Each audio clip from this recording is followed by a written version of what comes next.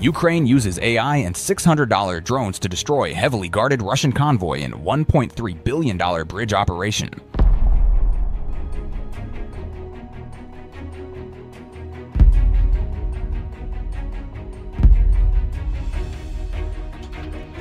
Today, a single convoy crossing a river became the point where assumption met calculation and failed.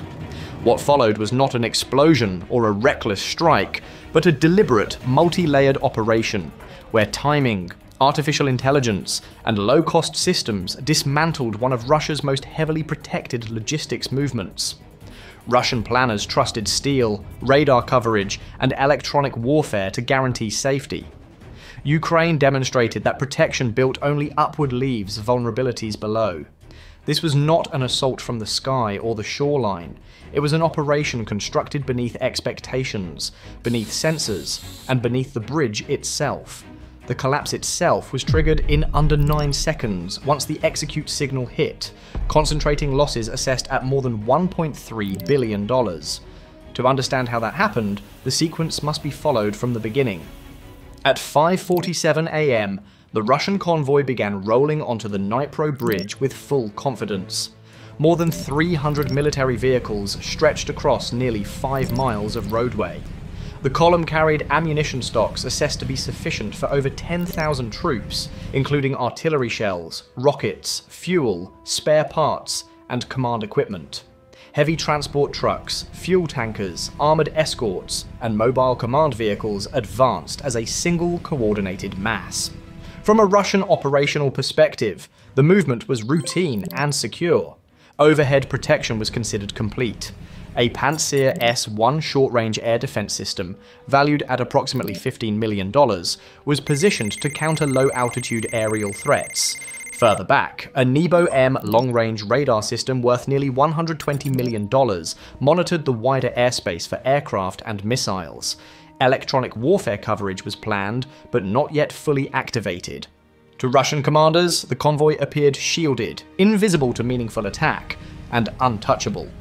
What they did not account for was that the primary threat was not above them. It was already beneath their wheels.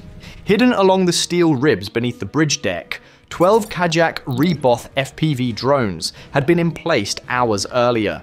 Each unit cost roughly $600 and was magnetically clamped to the girders in positions that mimicked abandoned maintenance hardware. Their motors were inactive.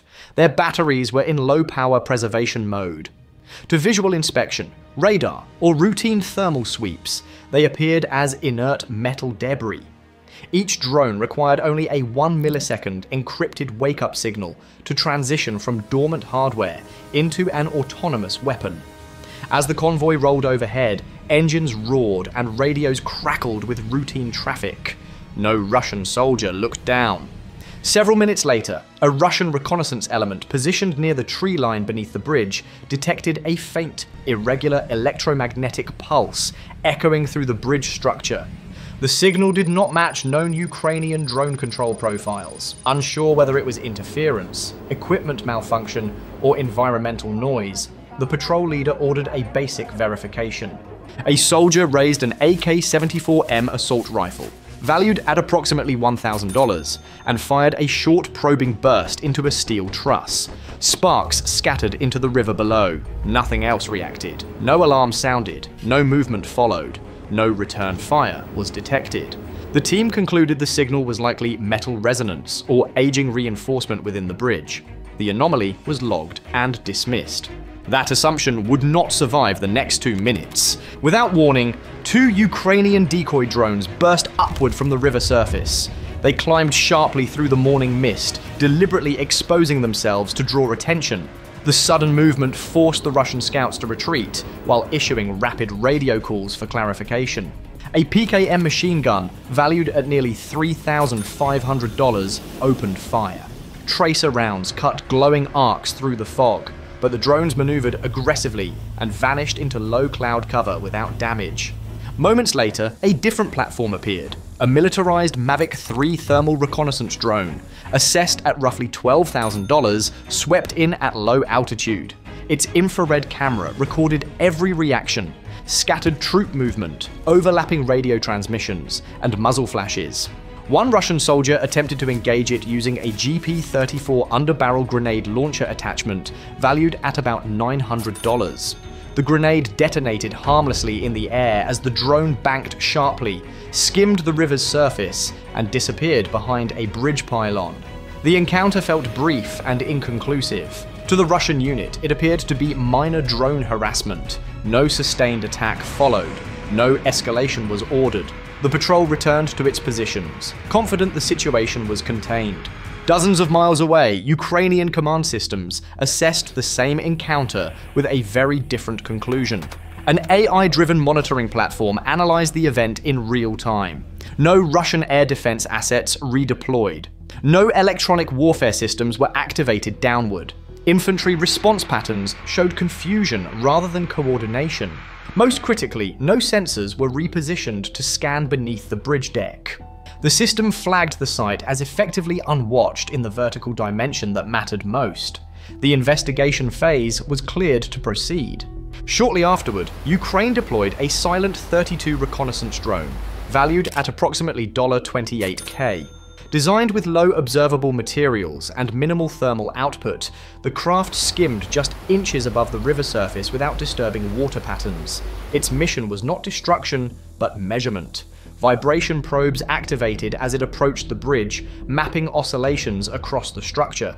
Every passing axle, every overloaded suspension, and every cluster of vehicles produced a unique vibration signature.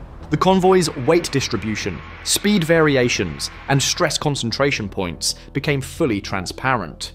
The bridge itself was being read like an instrument panel. A Russian Spetsnaz fire team concealed near the shoreline detected a faint thermal smear. A VSS Ventures suppressed rifle, valued around $4K, fired several subsonic rounds towards the target.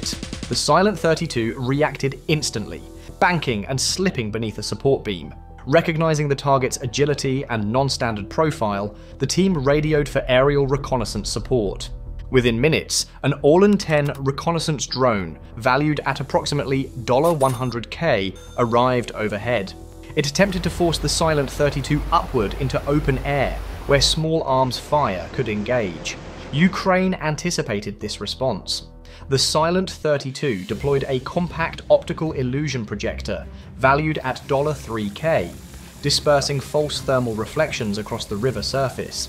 The Orlan sensors failed to reconcile the conflicting inputs. Its autopilot corrected repeatedly, then entered a holding pattern. The Silent 32 completed its mapping run and withdrew undetected. The data proved sufficient to finalize strike geometry. Ukrainian AI systems calculated the resonant frequency of the central span, identified stress distortions within support columns, and confirmed the exact placement of ammunition trucks and fuel tankers clustered too tightly together. The projected success probability rose sharply. The bridge was not merely vulnerable. Under current load conditions, it was structurally primed. As the convoy advanced deeper onto the span, Russian electronic warfare crews attempted to reassert control. An RB-341V Lear-3 jammer, valued at approximately $15 million, was activated aboard a command vehicle. The system flooded the spectrum with broad interference intended to expose hostile signals and disrupt drone control links. Instead, it triggered the next phase of the Ukrainian plan. 2 Ukrainian micro-drones launched vertically from beneath the bridge deck. Each carried an EMP capsule valued at $8K. They swept across the jammer's antenna array in a synchronized pass. The effect was immediate. Displays went dark. Power systems collapsed. The Lear-3 was disabled completely. Russian escorts responded with blind fire. An AGS-17 automatic grenade launcher, valued at nearly $5K, fired into the water below. Infantry squads followed with RPK-74 fire. No targets were hit. A secondary Russian vehicle activated a P-240 relay system valued at $2 million, attempting to restore encrypted communications. The system failed within seconds as interference surged from below the bridge deck itself. Thermal, optical, and laser sensors returned only distortion. The realization spread quickly along the convoy. All defensive systems were oriented in the wrong direction. By continuing onto the bridge at full weight, with ammunition trucks positioned at the center and fuel tankers stacked closely behind, the convoy had unknowingly placed itself exactly where Ukrainian algorithms predicted maximum damage. Prolonged overloading caused tire overheating on transport vehicles, speed dropped, and the column stalled at the midpoint. Panic followed. A Pantsir S-1 system switched to active search mode, sweeping aggressively for aerial threats. It detected a false contact generated by a $50 Ukrainian decoy drone. The operator fired. The explosion illuminated the underside of the bridge but struck nothing of value. Infantry units fired AK-12 volleys into the shadows. Commanders issued contradictory orders across jammed channels. Separately, a rear-positioned Russian S-400 air defense battery, operating on degraded sensor data and not directly coordinating with the Pantsir units on the bridge, launched a surface-to-air missile valued at approximately $3 million. The missile accelerated to hypersonic speed before diving toward a perceived target. A Ukrainian FPV drone deployed an AL-50 towed decoy valued at $27K, trailing on a fiber optic line. The decoy amplified the radar return dramatically. The missile locked on and detonated against the false target. The drone survived. A multi-million-dollar interceptor was expended against a law. At that moment, the Ukrainian command issued the final directive. One unit had already been expended during earlier phases. Cell 1 aligned under the ammunition trucks. Cell 2 positioned beneath the fuel tankers. Cell 3 moved beneath key load-bearing columns near the command vehicles. At 7:09 AM, the execute signal was transmitted. Each drone detonated a $1,000 shaped charge at precisely calculated impact points. A 1-second delay allowed shockwaves to merge within the confined space between the river and the bridge deck. Pressure exceeded 5,000 psi. Structural failure was immediate. The central span collapsed into the river below, carrying vehicles, cargo, and command assets with it. Total assessed Russian losses exceeded $1.3 billion, including air defense systems, electronic warfare platforms, vehicles, munitions, and infrastructure. As smoke drifted across the water, emergency crews worked to pull civilians away from debris and toxic fumes. The span failed, pulling vehicles, fuel, and munitions into the river with it. Ukraine achieved an operational outcome using systems that cost a fraction of what they confronted. As the river settled and silence returned, one question remained. In a war increasingly shaped by algorithms and inexpensive machines, who ultimately bears the cost when precision replaces presence? Share your thoughts in the comment section below.